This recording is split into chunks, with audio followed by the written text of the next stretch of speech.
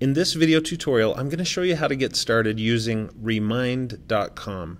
And if you're a teacher, it's very likely that you know some other teacher that's using this tool. Remind is a fantastic way for teachers and schools to communicate with parents and with students. As it says here, school communication shouldn't be so hard. Send quick, simple messages to any device for free.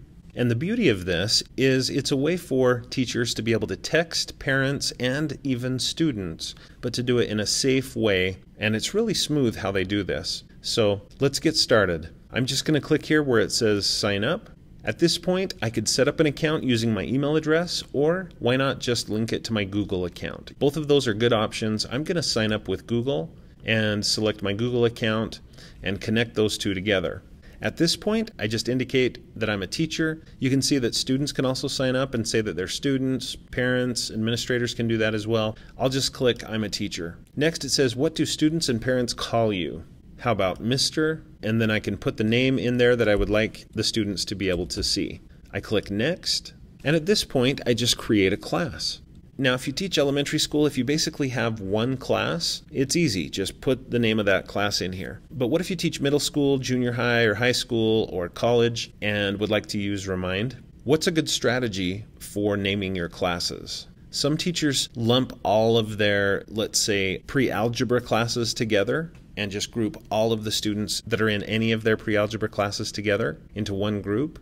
Other teachers break it down by class period, so it's up to you. I'm just going to combine all of my Spanish 1 students into one big group.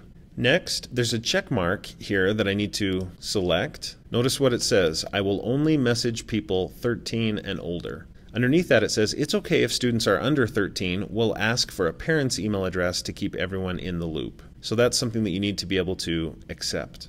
And then click Add. Next, you can search for a school to attach your account to a school account. And then click Save.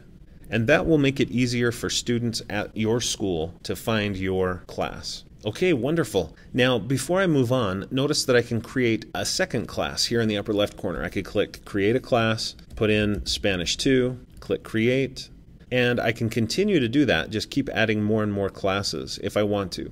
But next, I'd like you to see how I can get my students added to these classes so that I can start sending them texts and other messages in a way that's safe for them and safe for me and very effective. What I would do is I would click here on Spanish 1, and then there's a button here that says Add People. It's also in the upper right. And when you click Add People, it gives you some ways that you can add people to this class.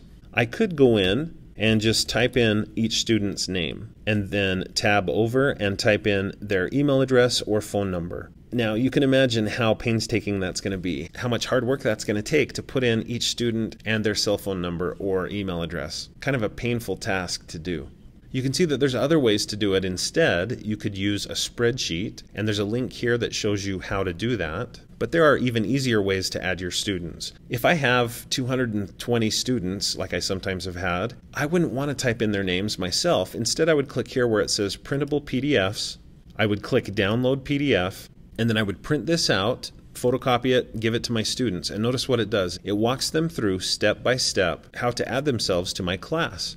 And it includes a special code, a unique code that's only for me and specifically for this exact Spanish 1 class. So I could send this home with my students, and they and or their parents could register a cell phone, whether it's a smartphone or a cell phone that's not a smartphone, and they could register to receive messages from me.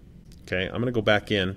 You can see that there are also in-person instructions, so you could put this up on the screen in class and it shows the students how to get set up. And finally, there's also a link that you can copy.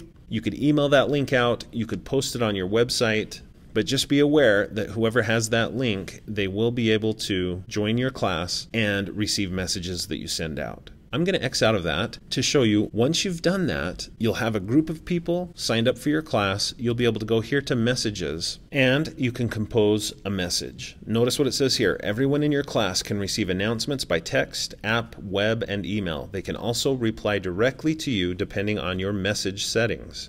So you could click there on message settings and change some of those settings if you'd like. But I'm going to go back and I want to send out a message. Welcome to Spanish 1. I'm looking forward to using Remind.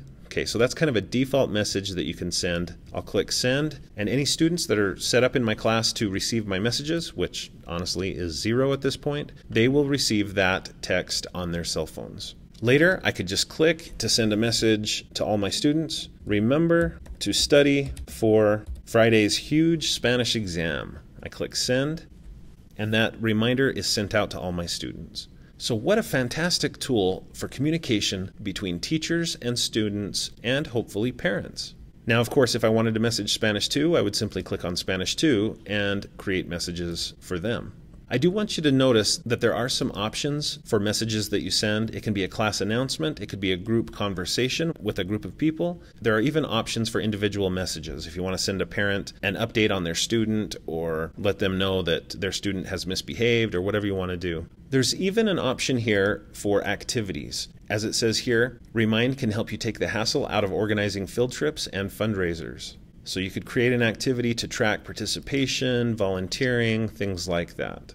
So let's say a field trip's coming up, a trip to the zoo, click next. You put in the day that it's going to be happening, the start time, the end time, and the location, and then click next. How much does this cost? There's an option to even use Remind to help you collect the funds. You click next and add the classes that this activity applies to. Click next and then submit. So I really think Remind is a fantastic way to stay in communication with the students and their parents in a way that's safe and very productive. The teachers at my school use this pretty heavily and with a lot of success. So thanks for watching. I hope you enjoy using Remind, and I hope you'll consider connecting with me on some of my social media platforms like Facebook, Twitter, and Pinterest. And please do subscribe to my YouTube channel for more videos about technology for teachers and students, and watch for a new video at least every Monday.